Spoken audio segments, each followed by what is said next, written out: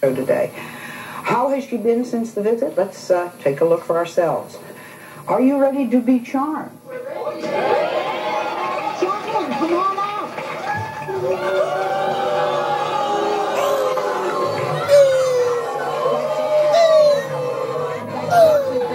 You don't know me. You don't know me.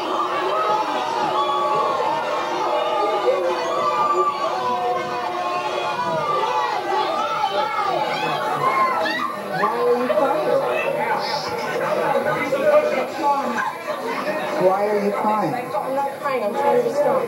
Okay, you be strong. I'd like to see you both strong and charming. You were caught breaking into an apartment. I did not break into that apartment, Sally. I walked into that apartment because the apartment was open, and I just walked in there. I Just talk to me. Don't look at me. If you're going to be strong, just talk to me. When my neighbor's house, where I live in the country, is open, do I have the right to walk into my... It was an empty apartment. Did somebody own it? If it is not yours, you can't walk into your neighbor's apartment. Now, That's when I decided why are you being evicted? Why is the family being evicted? because I was in that apartment. My brother shot out windows with BB guns. He got put on probation. And she didn't do anything about it, okay? She let him go out the next day. She let him go out the next day. Okay. The next day. You have made statements about hating your mother. Yes. Can we understand, and let's be quiet and listen to her, why do you hate your mother? Because she kept me from my father. That's why. She kept me from my father. She took me away from my father when I was 9 years old. When I lived in Florida, she packed up everything and just left. Told me a lie saying we're only going to visit my grandma in Chicago, and that was it. She just packed her stuff and left. That was it. Very few mothers, and especially not your two, would abandon you. They would do what a woman needs to do. If it's wrong in that household, you pick up your children, you get the heck out of She it. couldn't hang with the marriage, so she left. She left. She didn't want to have any help with my father. She just left my father. That's all she did. She left my father. That's what she did. Wait a minute, guys. Don't you see what she has done? She has changed it from her to the mother, and you let her get away with it. You said you weren't going to be taken by anybody charming. This is not about your mother leaving your father. This is not about her. This is about you.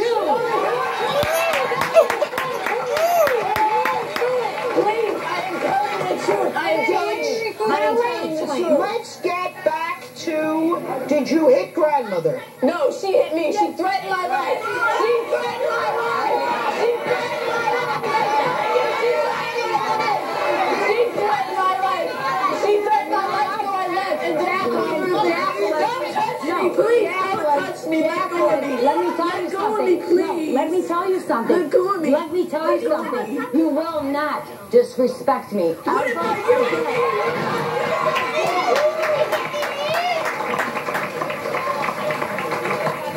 Let's understand something, okay? There is a lesson that you need to learn, you of all people need to learn. I have to tell you. If your mother leaves your father, that is her business. Just listen. She makes her peace with the God and the world and the community and whatever. Everybody in this world has a boss. Me, Al, all the people here have somebody, whether it's a mother or a father or a boss or something. The world is not a fair place. When you're growing up, these two people are the boss. Okay? She's your immediate boss and she's senior boss. And you owe them respect because you got a roof over your head and you've got some food to eat. And that's a lot more than a lot of other people have.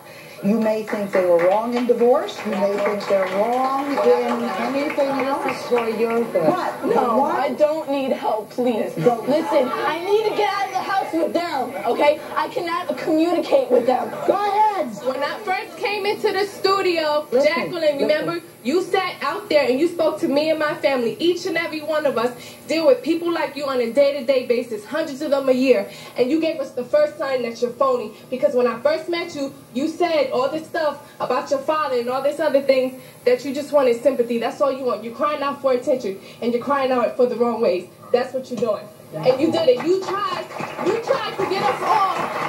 No. We even set you up. No. We all work with people like you. They're counselors for battered women. I work with teens that are on the edge. We call them edge teens. You gave us you gave us every sign. Every single sign, you gave it to us. We love you, and that's why you're here. This guy right here and this guy are in the Coast Guard. We went to boot camp. You want to get out of that house? You go to boot camp. It'll be the best thing for you. Tell you guys you don't understand. We'll be right back.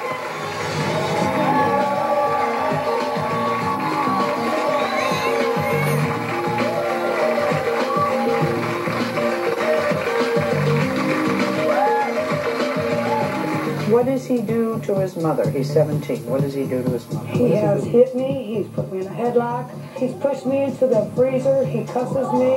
Why didn't you go to school? You've been 45 days the whole year? He's in 11th grade and he has 1 credit. Harry, how many times have you been arrested? I'll keep track. What you say? I do respect my mom. I think I. So who's the one I hit? Who's the one? No, who's the one I hit in the neck? I did.